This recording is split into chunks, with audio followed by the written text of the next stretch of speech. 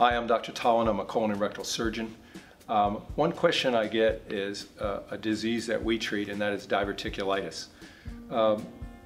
Diverticulitis, or diverticulosis more properly, is a disease where the colon, the large bowel, gets pockets on the bowel, like weak spots on the inner tube of a bicycle. That condition is called diverticulosis, and almost everybody in the United States and the industrialized world gets diverticulosis by the time they're 80. Most of us start getting it in our 40s, and most times it's asymptomatic. So if you're worried about diverticulitis, there's a certain set of symptoms that you get when you get it. Diverticulosis in and of itself is not a problem. As I said, we almost all have it.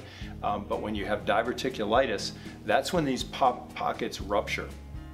And rupturing of these pockets cause you to be sick because the abdominal cavity is a sterile cavity, and when the stool comes out of these pockets, it makes you sick with peritonitis.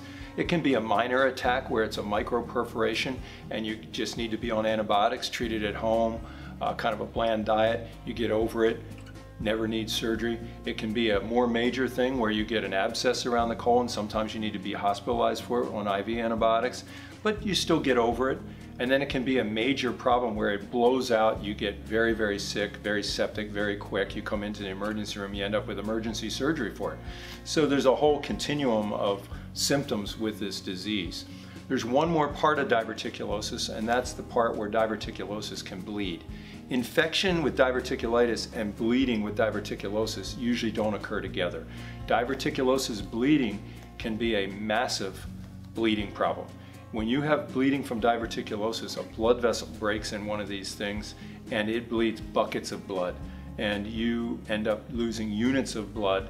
Most people end up in the hospital, but the good news is most times it stops on its own. 95% of the time, most people do not end up with surgery this, and you don't bleed to death from this if you're eventually seen, treated, resuscitated with fluids, sometimes blood.